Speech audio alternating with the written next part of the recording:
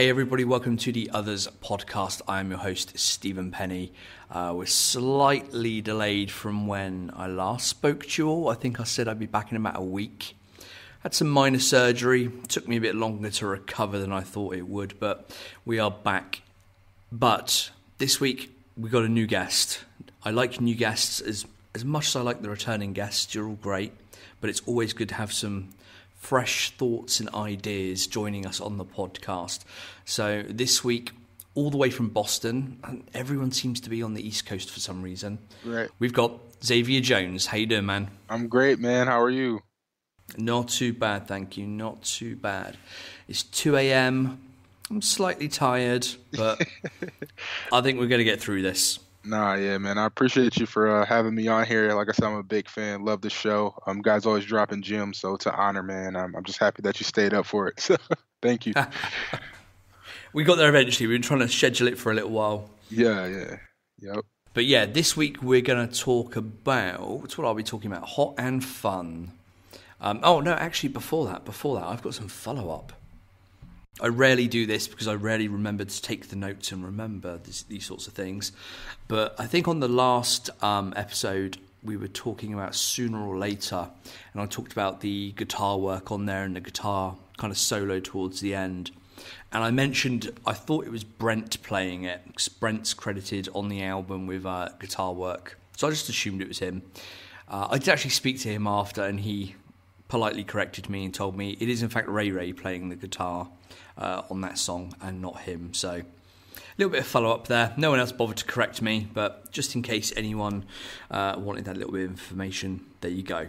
Yeah, dope.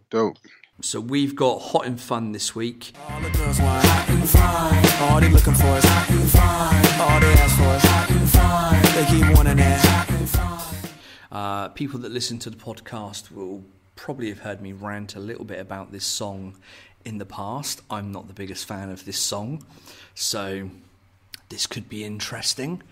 I'll give you the basic information. This was the first single from the album Nothing, released in May 2010. The video was directed by Jonas Åkerlund, a Swedish guy. He was famous for doing Madonna's Ray of Light, which he won a Grammy for, and 7 MTV Video Music Awards. He also did, I noticed, the Prodigy's Smack My Bitch Up video, which was kind of iconic and controversial at the time. And I thought I'd also mention it just because a few days ago, Keith Flint, frontman of the Prodigy, passed away as well. But an amazing video that was. And he also directed, funnily enough, Swedish House Mafia's One, which features vocals by Pharrell as well.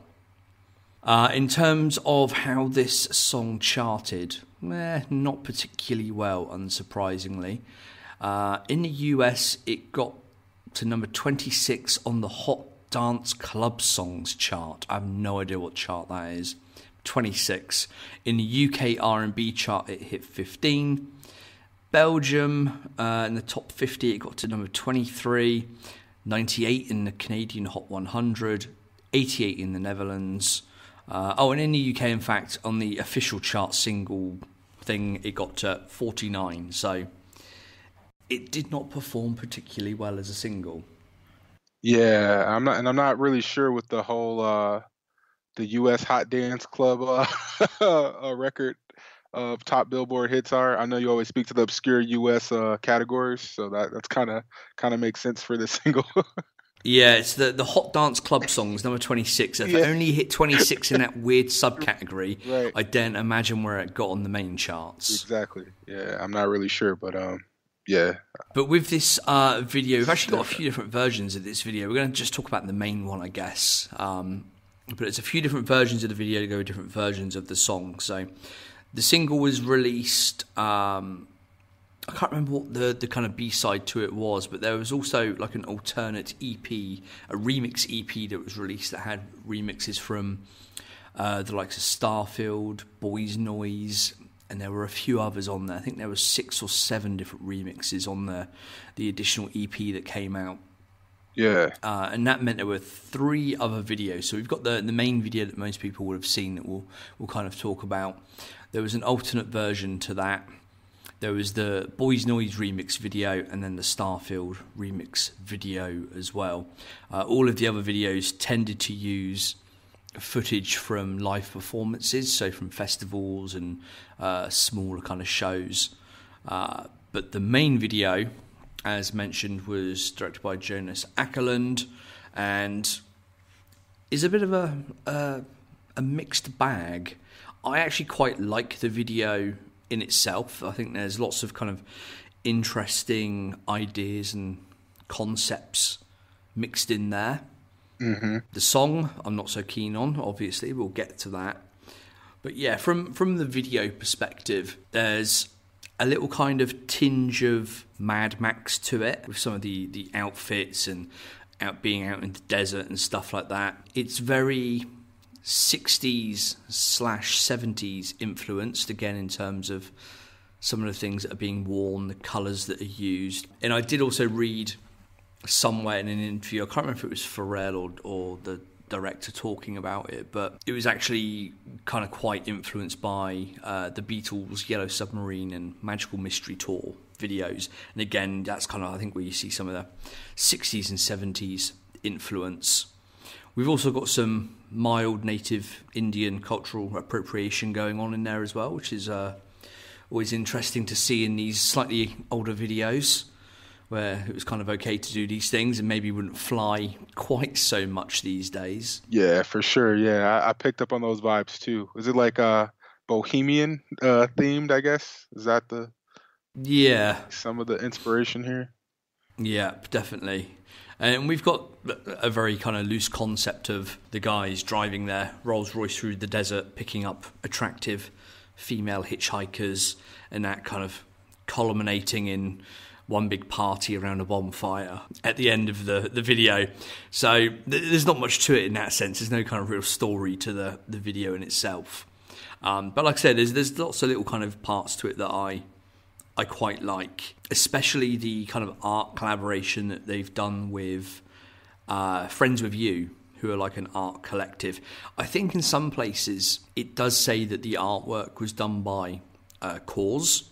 Yeah. I know Cause has done artwork or has done previous collaborations with Friends With You, but I don't know if this is actually Cause that has done this artwork on the Rolls Royce, and also some of the animation and lettering and stuff we see kind of throughout the video.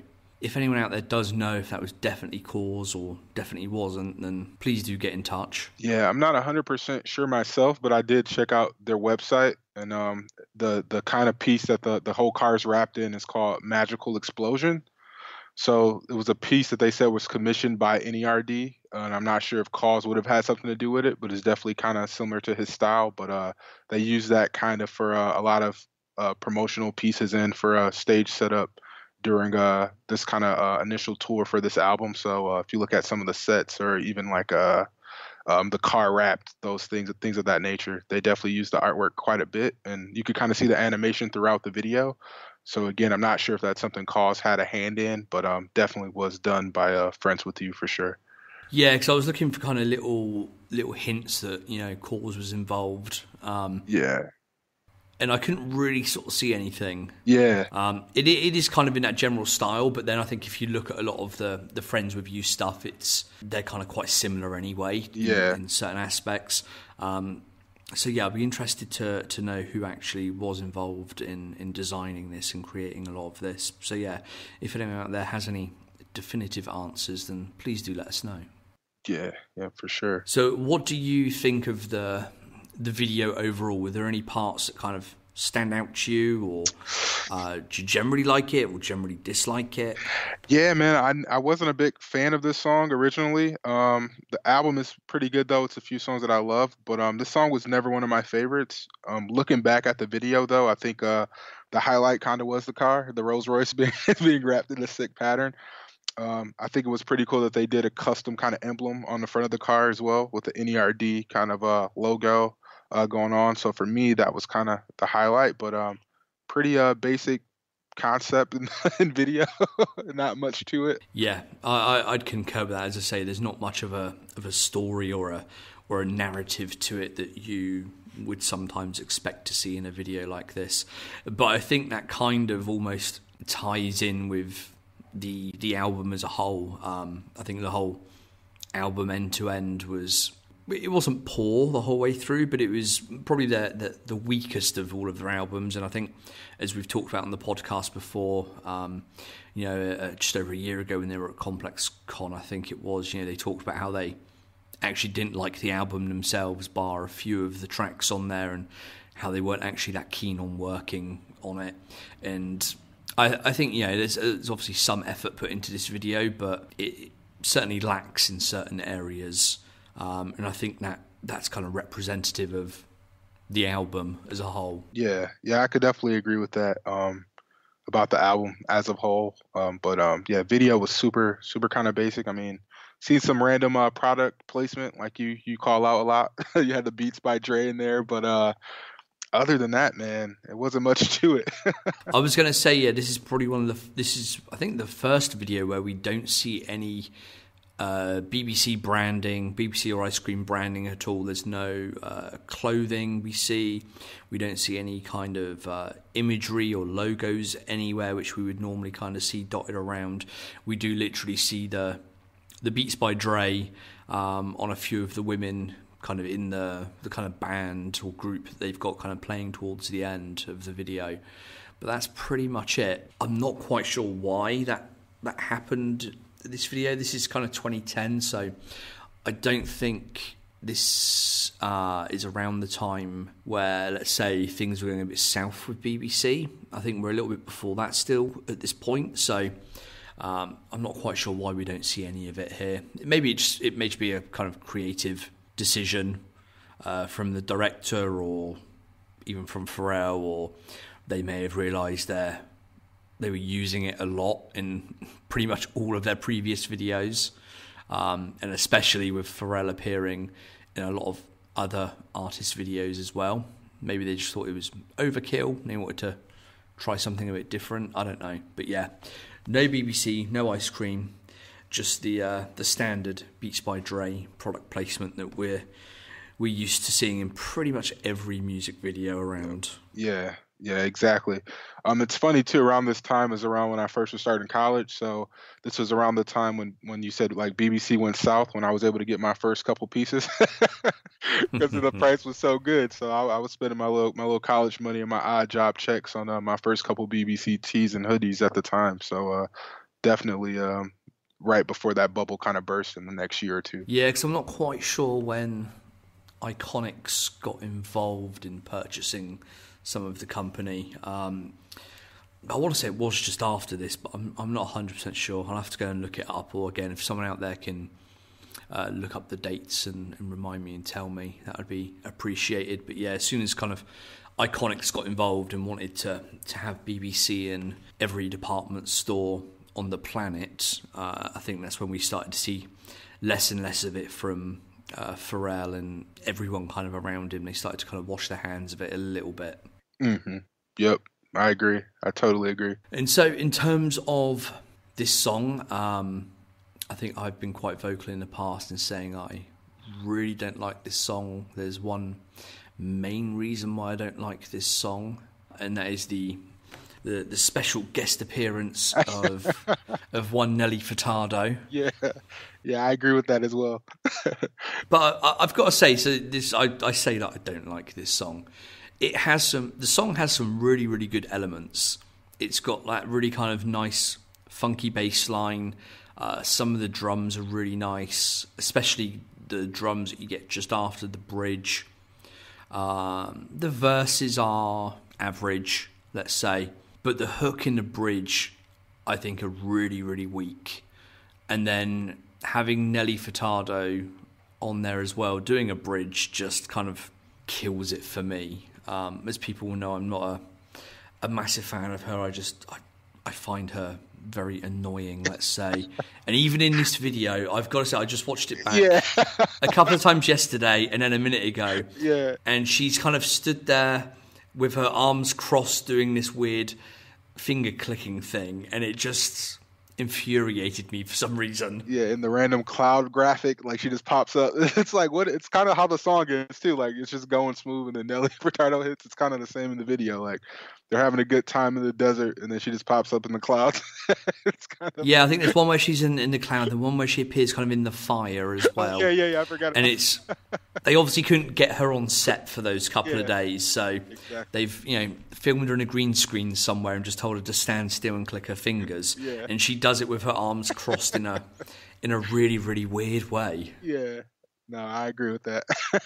And it's I guess this was kind of around the time when she was still popular. Let's say she was still doing stuff with Timbaland and people like that. So I guess when you need somebody on a bridge or on a chorus or something, and you kind of look around, you look at who's kind of popular at that time or who's working with who, and they've decided to pick her for that song for whatever reason. But I'm really not a fan, and I think that, as I say, I think the hook in the bridge they're just weak anyway. I'm assuming they were written by Pharrell, and they're by no means his best work. Yeah, I agree with that. It's definitely kind of weak. Was this I know this was the lead single off of that album, and the cover art, he's kind of wearing that same military hat with the feather. Do you know kind of the story behind that, or that was just his style at the moment? Or I don't. I know there was kind of an overall military jacket hat type of phase he went through. Again, I'm not sure if it's around this time or not. All these timelines of different things end up confusing me. Yeah. I think it was more tied into just this video and the concept of this video. Again, it's kind of a little bit Mad Max-ish. It's that kind of, there's been some kind of apocalypse and they're just wearing a mishmash of whatever clothing they can throw together. You've got Shay in a top hat, you've got Chad in like a helmet, like a metal helmet. So I think it was just kind of tying into that concept more than anything, I'm assuming. Yeah, no, I agree. Yeah. On another note, though, back to the Rolls Royce, which was the highlight. You mentioned earlier that it was kind of a homage to the Beatles' Yellow Submarine kind of thing, and John Lennon actually also had a Rolls Royce that's kind of crazily painted as well. So, he has all the flower motif and stuff, didn't he? Yeah, exactly. So that probably maybe played back to that whole idea and concept as well. But I didn't know about his Rolls Royce, but I was like, that's pretty neat. Yeah. John Lennon was out there stunting in the 60s before any of these rappers were doing it. Exactly, yeah. He's the godfather of swag. So he was doing all the drugs, painting up his Rolls Royce. Yeah, it's crazy, man. All right, what else have we got? Like I said, there's not an awful lot about this song to really talk about. Like I say, the video doesn't really do much. The song it's an average one. Like I said, it didn't perform very well. I vaguely remember hearing it in some clubs and stuff back then when it came out. And as I say, it's got that kind of bass line, which is actually quite a nice bass line. I guess it's kind of a good bass line to kind of dance to or to kind of play in that kind of environment or that kind of setting. But bar that, it does nothing for me, really, I've got to say. No, I agree. It's stadium music, man. You gotta open up your mind. There's a nice reference back there. Yeah. But what you said? You got it. After you. No, I was gonna ask you about the album. You said you thought the album was weak. I like a few of those songs on the album, man. I like the album. Well, that's the thing.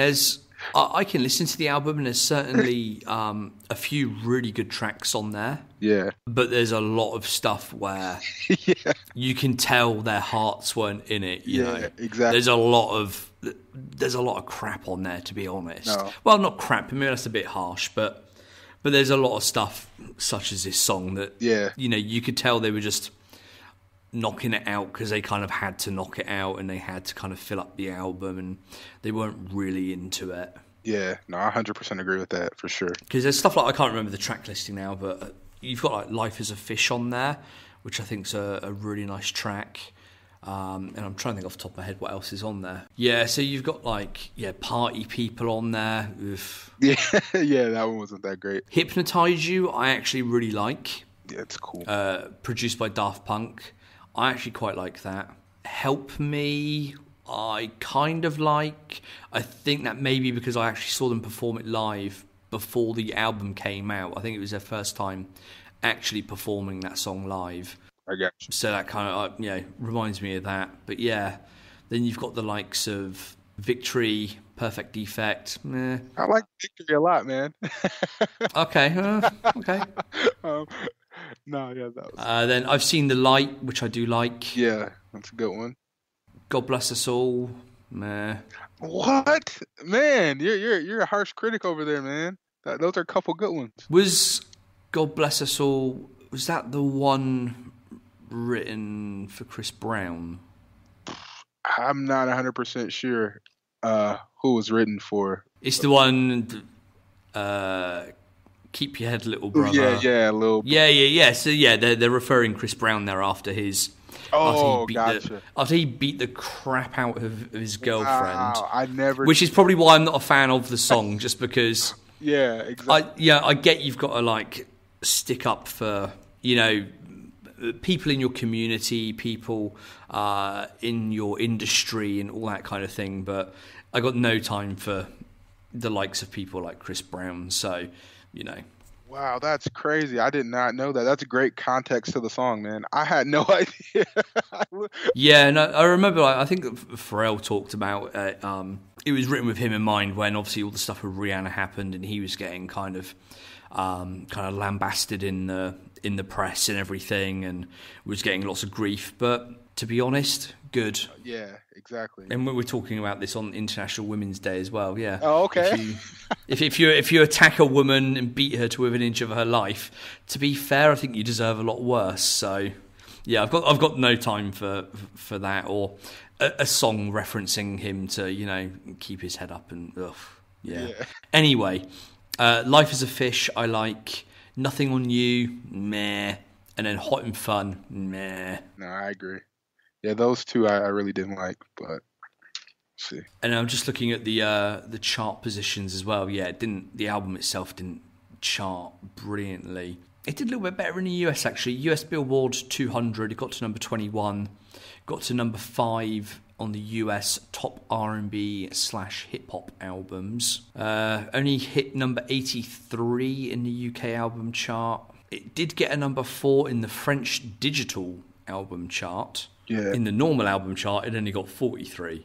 Yeah. And then Belgium, some weird Belgian chart, it got to number 3, but in their main chart album, it got to 56. So yeah, the album itself didn't do well either.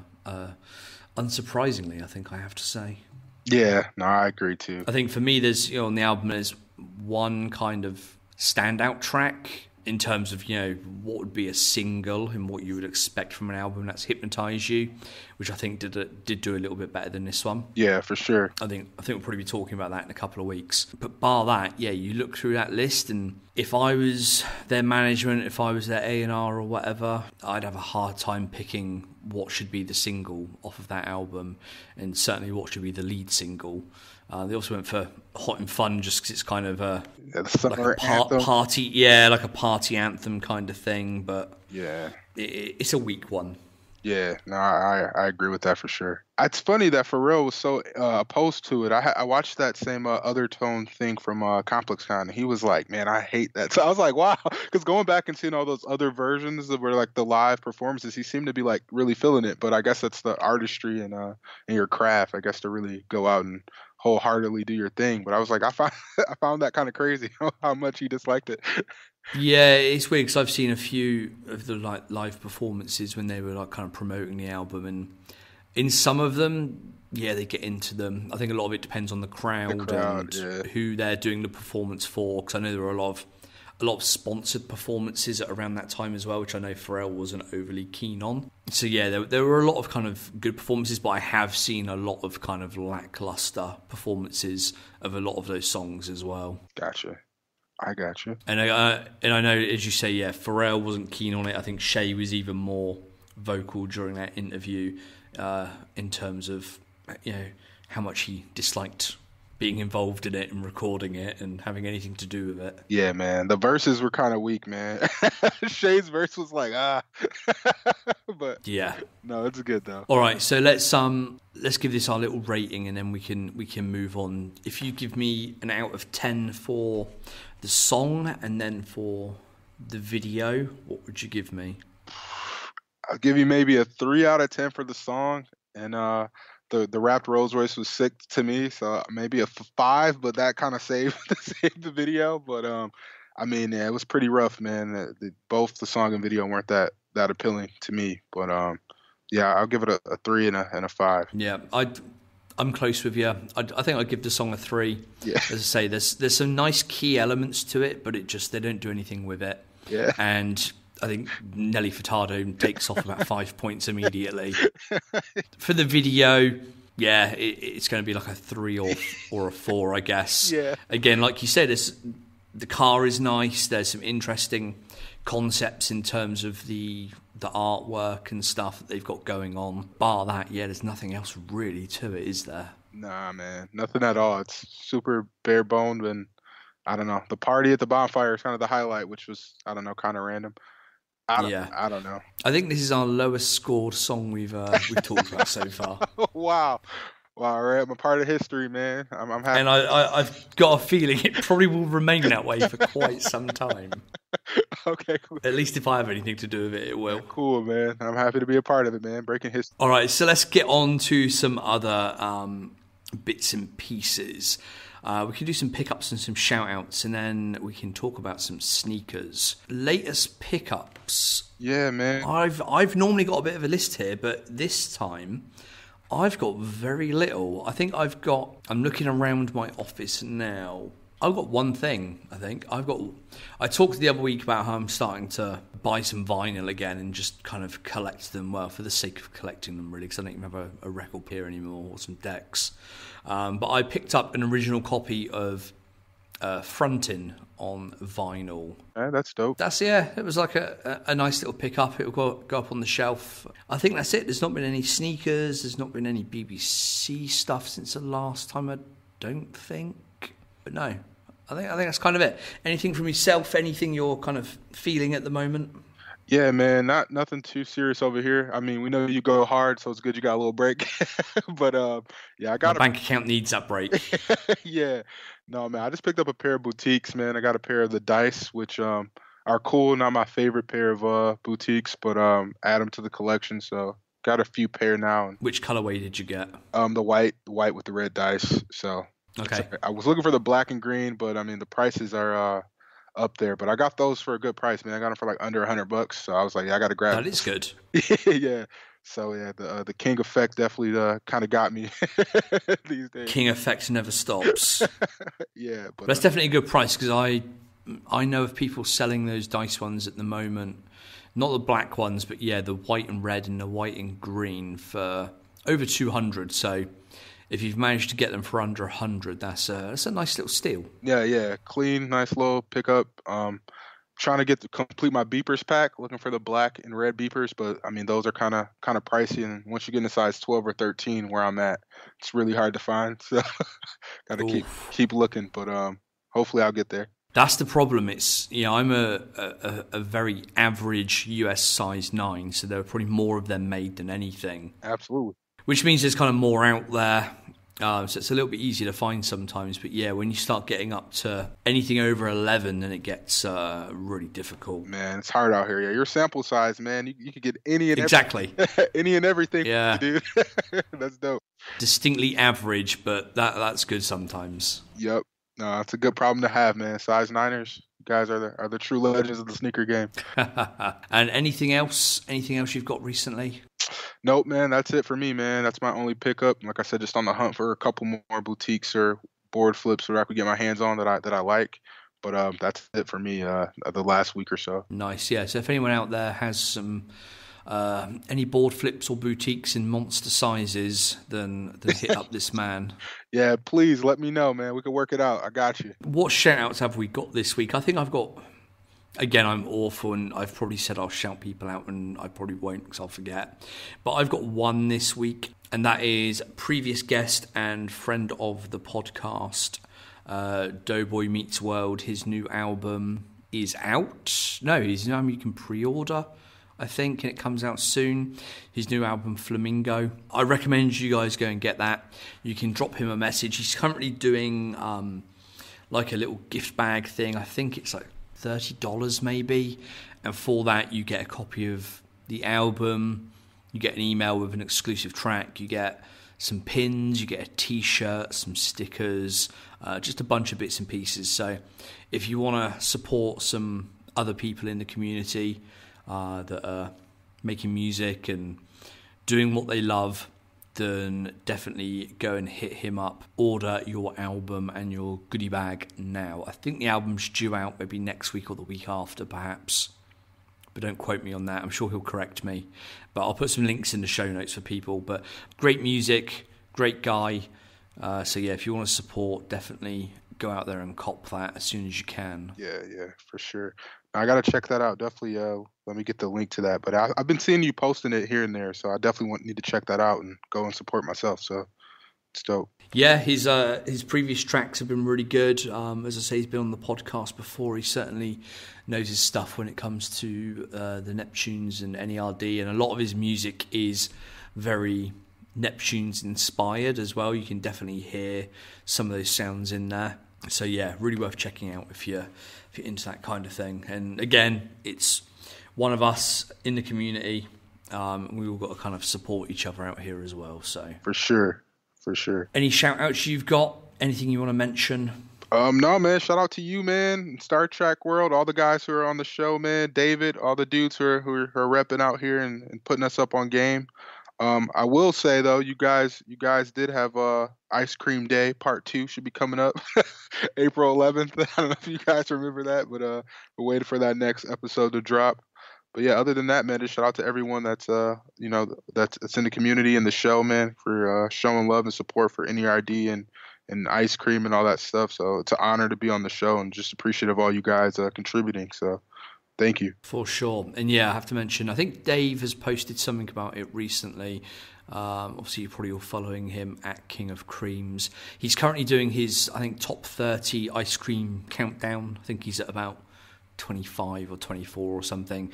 And I think he did also post something about the National Ice Cream Day that he proclaimed to be some kind of national holiday last year, and I'm sure he'll do it again this year as well. So yeah, we're in March now, aren't we? So yeah, start digging out your ice creams, start working out what you're going to wear, how you're going to wear them, and then I'm sure we'll be sort of sharing those pictures next month when that comes around.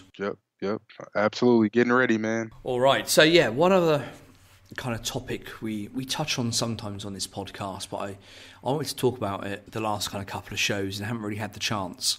And then you're on here and you are directly linked to the sneaker industry. Yeah. And this is about specific sneakers, so I thought he's the perfect man to discuss this with. Yeah, for sure. And that is the flooding of the market of all things Hue.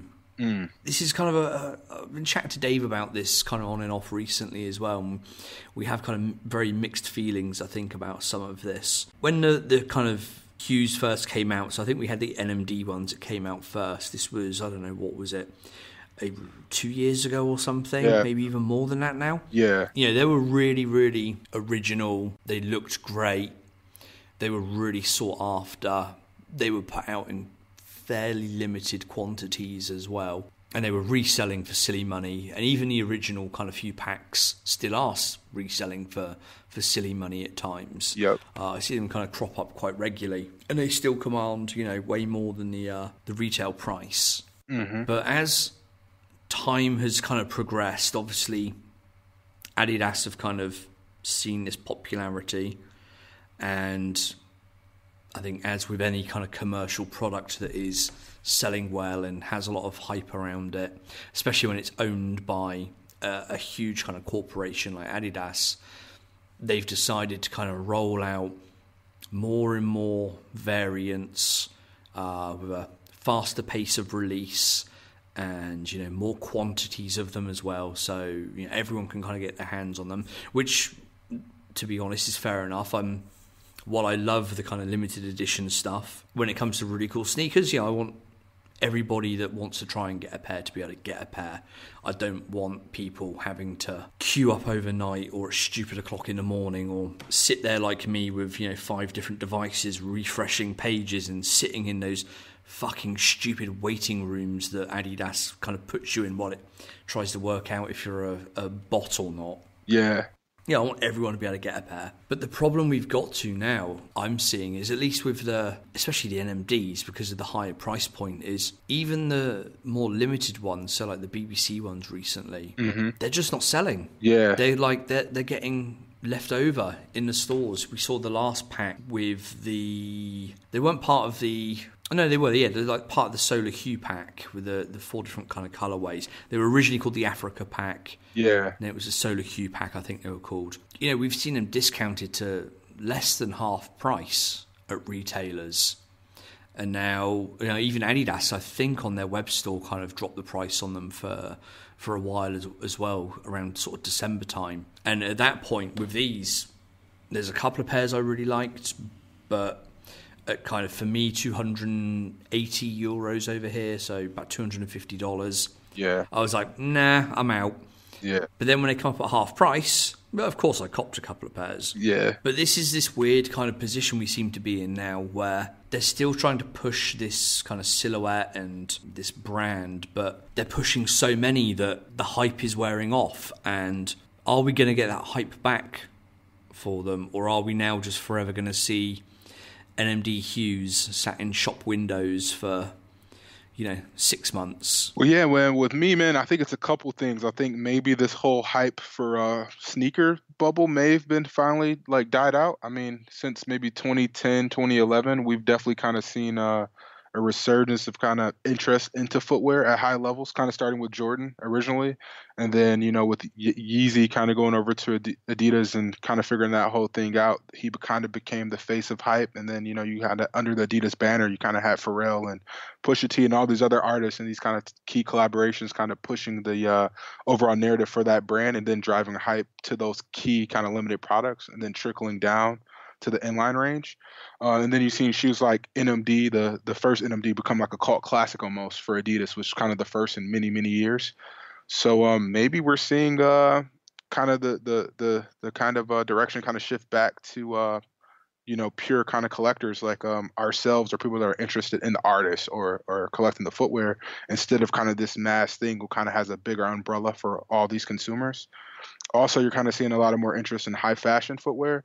The Balenciagas and the Givenchy's and Gucci, all these different brands are kind of pushing their own narratives and these kind of high-end running silhouettes. So maybe they're taking a share of the market space as well. But yeah, it's really really weird to see this stuff sitting, because you couldn't find it at all, especially the first few NMD drops. So maybe that's it, and it could be potentially they are just raising increasing the amount of volume they're doing. I mean, we've seen that with Yeezy, for instance, too, where you can get those shoes 2 to 3 days after the drop, and I mean, you used to sit on your phone, your laptop, all this stuff trying to get a pair, and you couldn't get them. So they could have a deal where both of those artists may have additional incentives or a higher volume increase during the duration of their contract. So not really sure what it is, but I think we're seeing it from pretty much every brand that a lot of footwear is sitting. And maybe that kind of whole hype bubbles kind of burst a little bit when it comes to footwear. Maybe. I'm not 100% sure, but I mean, we're seeing it from Nike to Adidas and a lot of other brands. So it's kind of curious to kind of see how everything's kind of shifting. So maybe we'll go back to the old days now, where the real collectors are kind of grab what they want. I mean, you'll still have those fringe consumers, but maybe mania has finally died out a little bit. I don't know. Yeah, it's just weird. It's, you look at companies like Adidas, and they will have these kind of marketing plans, marketing strategies, production strategies. Yeah. 2, 3, 4, 5, even more years down the line. They kind of know what's coming, and they kind of know what they're going to release, when they're going to release it, probably roughly what kind of quantities. It just seems to have been a strange kind of decision that they've made. Did they get it wrong and misjudge things? Did they think the the hype would last longer than it did? Absolutely. Or did they just kind of screw up and flood the market? And I think it's a little bit of both, but I think they definitely probably thought the hype would last a little bit longer. I mean, if you look post 2014 with Boost and how that became this whole phenomenon, when prior with Energy Boost, the first couple shoes in, the first Ultra Boost, you could find those things regularly at retailers. And then Boost kind of caught on post 2014, 2015. I mean, and everything Boost was pretty much flying off the shelves at that point. And we've definitely seen that slow down from all aspects, even with the Ultra Boost. So maybe that is it. And like you said, you're always on a year and a half to 2 year calendar at the earliest. So you got to think this was set into motion. I mean, in 2017, and that was literally peak kind of Boost fever at the time. So maybe it was just overproducing. I'm not really sure, but it's definitely kind of a weird space in footwear right now because everyone's trying to kind of counteract what's happening in the industry. And like I said, from all brands, it's no real like product or asset that's really kind of killing it. I mean, aside maybe from Yeezy, and we've seen a slowdown in product from him as well, as far as selling out, and definitely those numbers or not numbers, but the resale value definitely plummet over the last 6 to 12 months. So maybe I'm not really sure what's driving all of that at the moment. Yeah, you mentioned the Yeezys there again. Like over here in Finland, we get like really limited stock of the Yeezys, the NMDs, all these kinds of things. Yeah, and the 2 stores here that have the Adidas contracts to do Yeezys, they always do raffles. Yeah. And normally what will happen is they'll do the raffle. You have to go in store to do it. People will queue to go do the raffle a lot of the time. They then have to come in. Obviously, if you win the raffle, you then come and pick your shoe up on a certain day. And that's it. And normally, back in the day, it's a couple of years ago. Yeah. A couple of years back, that would be it. You do the raffle, people would come and get them no matter what, they'd all be gone. You'd then see all of them being resold at ridiculous prices. But now what we're seeing even here in a really small kind of market, which is, and this is hipster central here, it's, the kids love all the Yeezy stuff and things like that, all the hype stuff over here. We're seeing there isn't as much uptake on the raffle, and then there's a lot more people that do not come and collect them when they do win the raffle. So previously you would hardly ever see a store say, okay, raffle's over, we've still got, we've got 1 or 2 pairs left in store, you might see.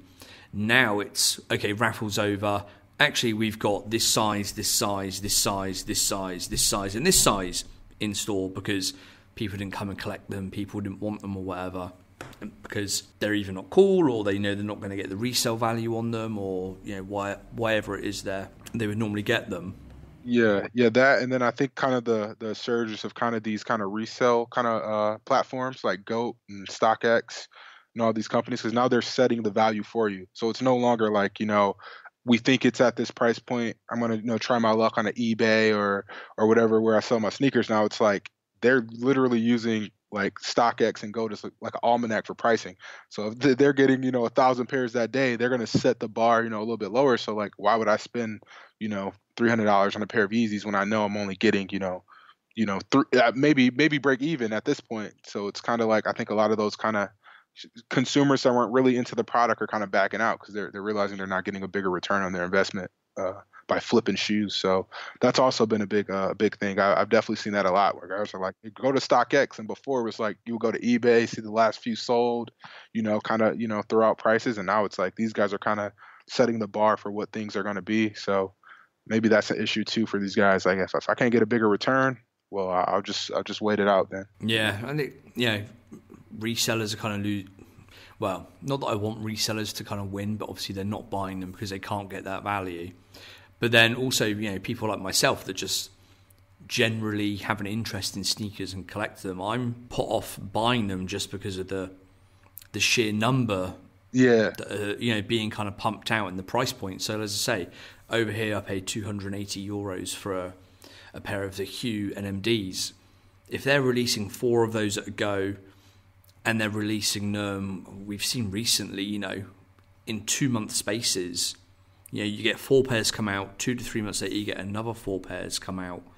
It's just, it makes it unobtainable because just, you can't pay €1,000 every pair of shoes every couple of months. Like, well, in theory you can, but like, I know my girlfriend would beat me with a frying pan if I did that every couple of months. Yeah. No, it definitely it's just not feasible. Yeah, it seems less special too. Like if you think again, like prior it was like you got 3 to 4 colorways, and that would last you the whole year.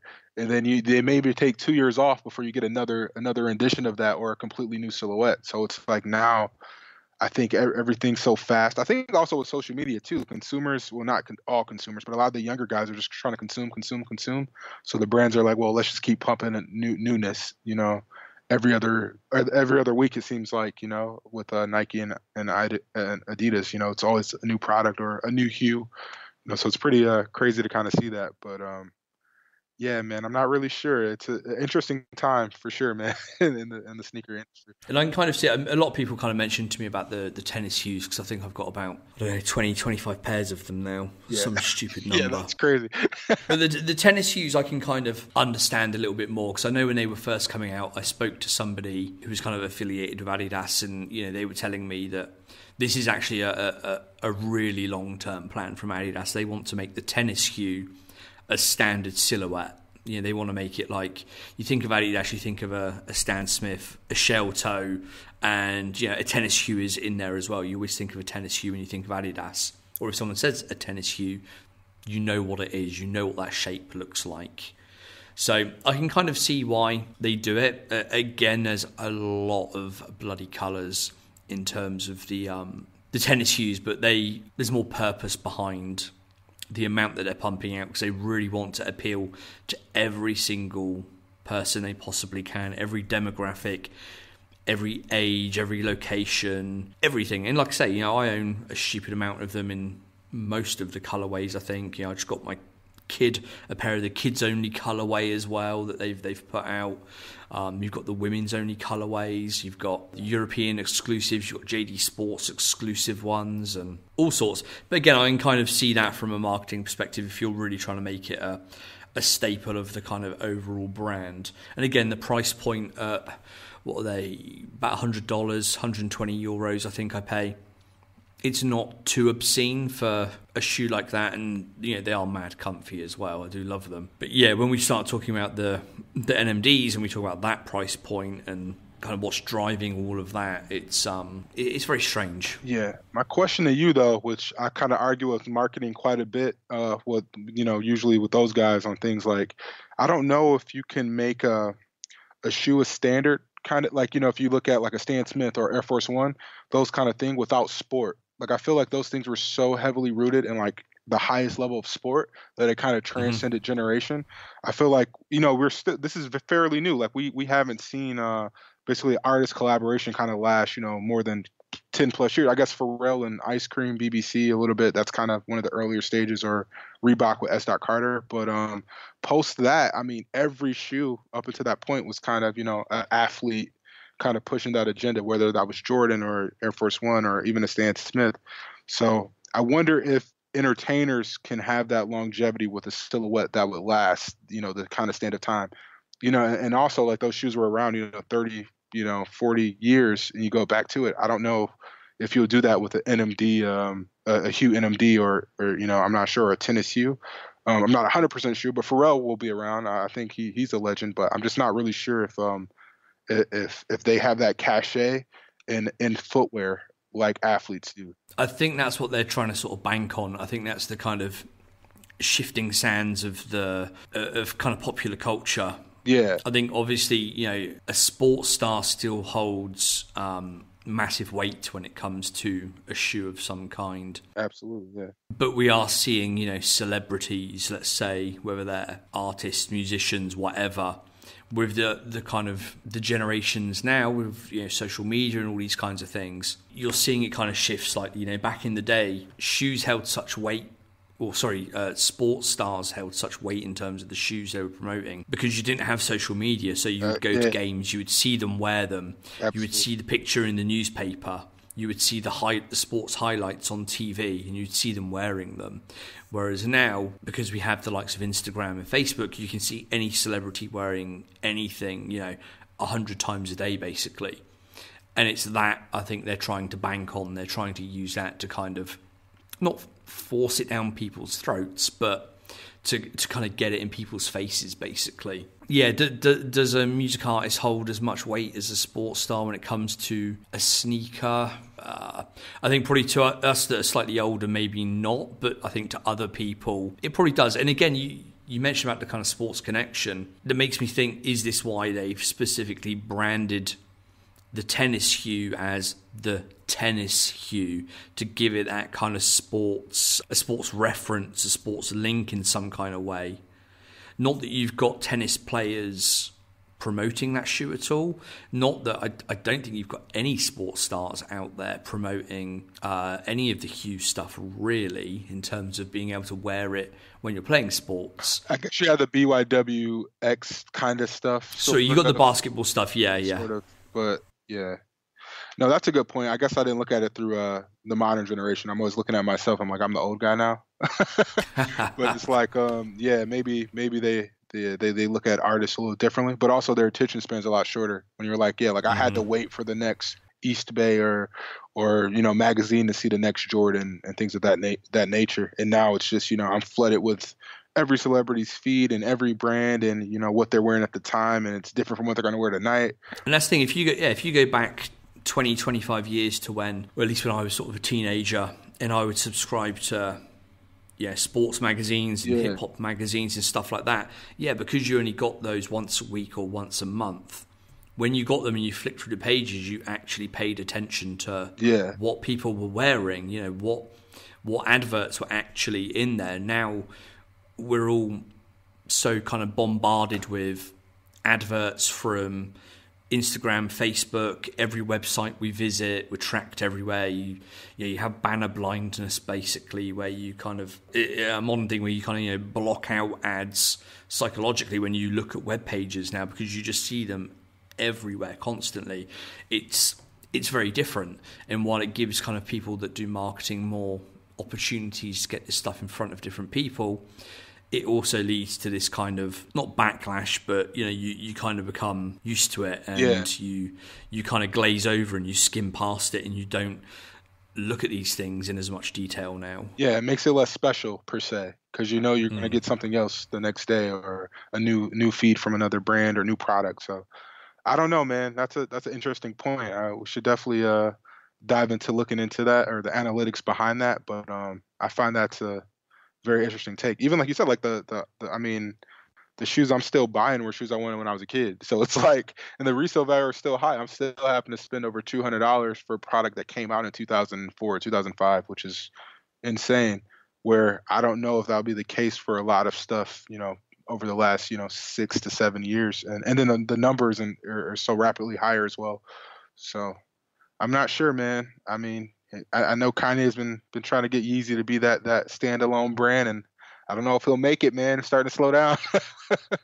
Yeah, definitely. Yeah, but hopefully they'll figure it out. But I don't know. I'm kind of on the fence. I'm always like, dude, performance. Like, I mean, I feel Pharrell and Kanye could both do a lot in terms of performance for Adidas. I mean, of course, it has to be like technically sound and has to work functionally, but I think that aesthetic, or even their name lending itself to that, I think could be a cool thing going forward. I think they have to look at performance personally, but that's maybe my old man-ness.